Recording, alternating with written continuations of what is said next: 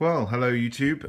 Thought I'd make another little video about the Lectrosonics R1a receiver. This is an IFB receiver for use by directors and producers and script supervisors, that kind of thing, and also, of course, boom ops. Now they're pretty simple little devices. They're really rugged and amazing little bits of kit. And on the side here is an explanation of how to tune them, but there's nothing quite like having a video for it sometimes, I find. So as quickly as I can, because you may be on set watching this, I'm going to run through how this works. Just to briefly explain what I'm doing here so that you get your head around it.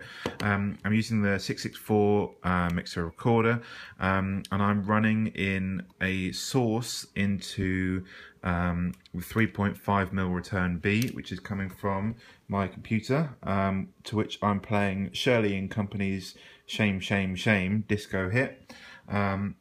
That's being routed through the tape out source, and the tape out source goes through this transmitter here, which is in IFB mode, and there you can see Shirley and Company's Shame, Shame, Shame is blasting through, and that's blasting out on channel 3A. Okay, then coming out of the left output, I'm just playing, or now I am, tone. So there's tone, there you can see the tone coming in. It's at -20, and sorry, it's more than -20, but that's all good. That's on channel 00.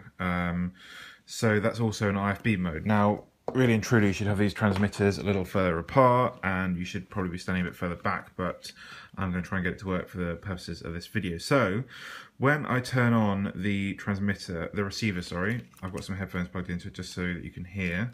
And I'll put these headphones just near my phone where you'll be able to hear the output of it. So I turn it on and there we go, there's the tone. That's because if you look on the frequency dials here on the side, let it focus there, we are on 00. So that's cool. If you're just using one receiver or one transmitter, one transmitter but many receivers, and you're only using one channel, that's fine, there it is.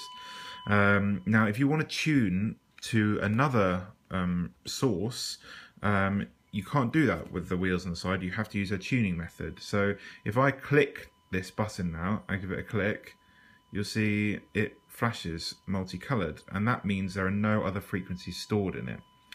Now, that's cool because that's a good starting place that I want to be, but if it jumped to another frequency that wasn't one of these two that I'm going to be using, you're going to want to wipe the unit first. So to show you how to wipe the unit, you switch it off, you hold it down, and I find it easiest to hold it down with my thumb, then using the other hand twiddle the dial, and turn it on like that, and you'll see in a second it will flash.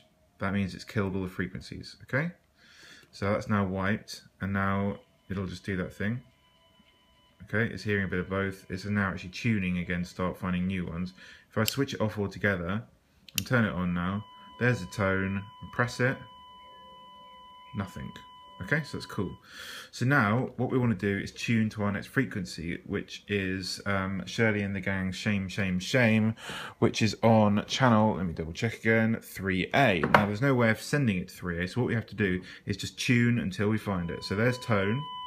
Now we press one long hold press to get to start tuning. So press and hold.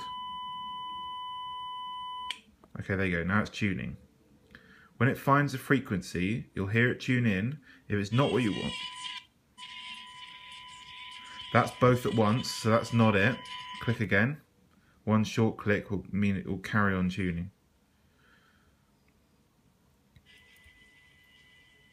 That's not it. So we click again.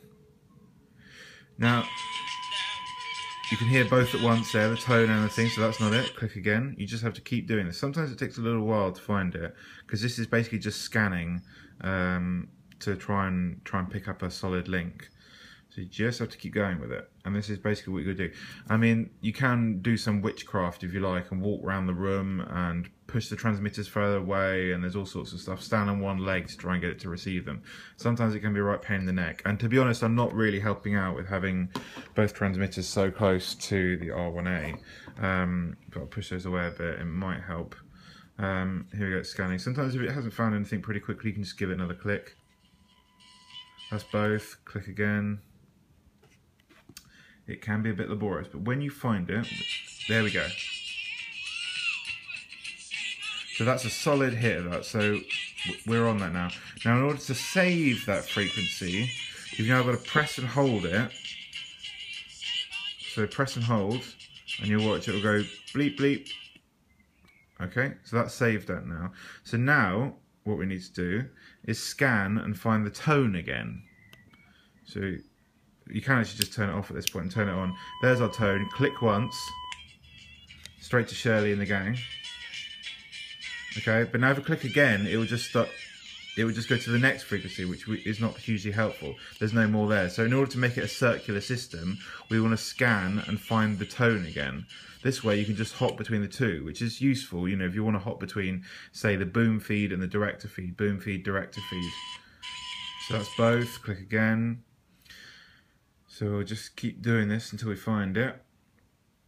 And this is very useful in a situation that I used recently with two sound bags, and the directors and producers might want to hop between the two sound bags. Certain radios might only be programmed, that's both, so I keep scanning. But you know, they might want to hop between bag A and bag B because they might have different sources on them. Or just, you know, if one was slowly getting out of range, they might want to hop to the other one if it was in range. So you've just got to keep doing this until you find it. As I said, it's the old witchcraft, so you move it around and for some magical reason it does seem to find it. But we're looking now for just the tone, which is 0, 0 again. So you just keep clicking. That's a bit of both. It can take a while sometimes. And yeah, I had to do 15 IFB the other day. There we go, there's our tone. Nice and solid, no interference, no funny crackling. So now we'll press and hold that. There it is, saved. That's number 2 because it flashed twice. So now if we turn it off, turn it on again, there's our tone, click.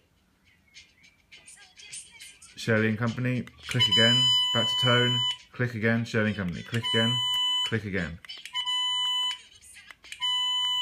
Nice, so we really have got our two there. We'll turn it up a bit, try and get them a bit more balanced in terms of audio.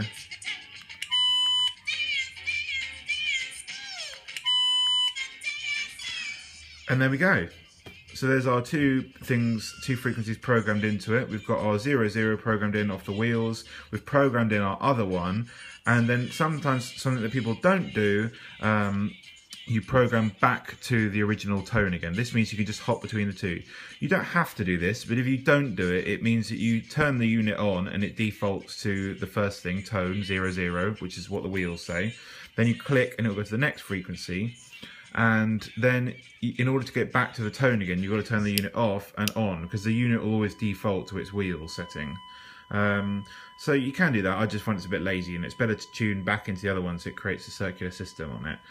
Now, if you had more than 2 sources, 3 or 4, you can do up to 5 on these, you can then program them in. Again, I would always suggest creating the circular system. So after finding the first one, you then find the second one, the third one, and then find back to the first one again. That creates this nice circular system. So there we go. We'll let Shirley play for a second. Thanks for watching. Cheers.